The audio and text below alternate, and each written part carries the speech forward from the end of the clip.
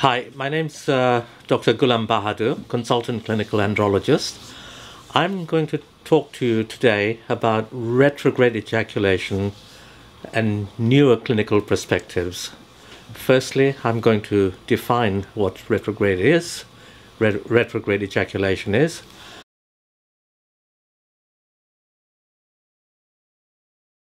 I'll give you a historical perspective which may actually be quite interesting just from the general point of view. I'm then going to talk about the causes of it and then talk about how to remedy it, and that is any treatment or repair that may follow.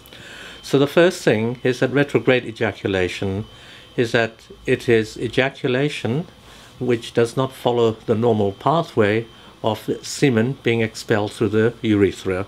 It is in fact semen going into the bladder. And there are some very important reasons for this, but we'll visit that in a moment.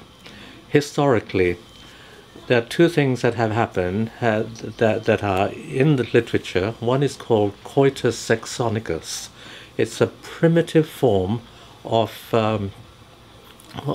contraception, and that was to try and constrict the penis at the base and force the semen into the bladder. Well, as you can imagine, that there must have been a lot of failures along that line. But just constricting the penis also causes physical damage to the bladder neck, and it also causes damage to the cavernosal muscles. So this is quite important. The next area is one of Taoism, where monks actually utilize some form of control as to not ejaculate, but to force the ejaculate upwards. And that the idea was that it would make you cleverer and it will conserve the energy. But unfortunately, in order to do that, they needed pressure on the peritoneum. And I can imagine that this must have been not a very good way forward, and there's nothing that can be established with that either. And all I could see is that sometimes I'm skeptical about these sort of approaches which may claim to do something, but in fact there's never ever any evidence historically that something positive has happened. Then people lean on Ayurvedic medicine and yoga, but again I'm open to it provided there's evidence to show me that there's something really has happened. And unfortunately to date there's no evidence that has come through. So let's talk about the causes of it, and I think the first and foremost is to talk about the nerve muscle control around the bladder neck. The next one is diabetes, and multiple sclerosis are other areas. The use of drugs like antidepressants and alpha blockers to treat high blood pressure.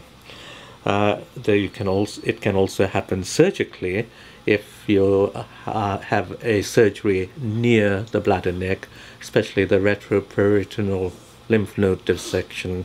If that were to go slightly wrong, obviously, then you will have retrograde ejaculation. Now, quite often it is loosely termed as damage to the bladder neck. Now, the word damage means that there is something physical that has happened, but if you look along all the lines, it has nothing to do with any permanent damage as opposed to nerve control. And I think this is the point that I want to try and force through, is that it is the nerve control. Retrograde ejaculation has also been loosely termed as dry orgasm, and I think that word too is a bit difficult to accept for some patients who actually go through it, because the word orgasm is a very global term and it does not have the same meaning as an ordinary orgasm. So this is only retrograde ejaculation. So a man having a so-called dry orgasm would not have the orgasm of that. He may have the sensation in the glans penis, for instance. So we need to dispel this idea that it's dry orgasm. And in terms of damage, you know, people often in clinics say, well, doctor, how does it happen? And they may loosely use the word that infection damage might have occurred, and very rarely some doctors prescribe antibiotics. And this is not the right way around either, because there's no evidence in literature that it has ever to do with infectious damage. And so we're now left with effectively a problem that relates to the nerve, and during erection the nerves that are the direction of instructions are coming from the S to S4 region, and that is where the erection issues and the ejaculatory issues come through. So how do we repair? Is there any mechanism that we might be able to repair retrograde ejaculation? Well, apparently drugs like pseudoephedrine, Sudafed, imipramine have been utilized to as a short measure to try and see if reversal can occur. Surgically also, there's been bladder neck reconstruction around the muscle of that area using a VY plasty of the bladder neck. So those are just some of the ideas that that emerge while we talk about something like retrograde ejaculation. And unfortunately, when a patient has retrograde ejaculation, there are issues there as to how you're going to manage the sperm and for the purpose of fertility treatment. Remember, it doesn't occur much, but it's around 1% of all patients there will be retrograde ejaculation.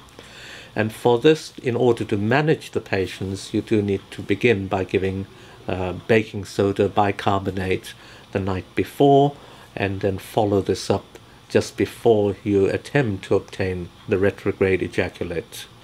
And following on from there, the whole idea is that you're going to try and neutralize the pH of the urine and hope that there'll be enough sperm there.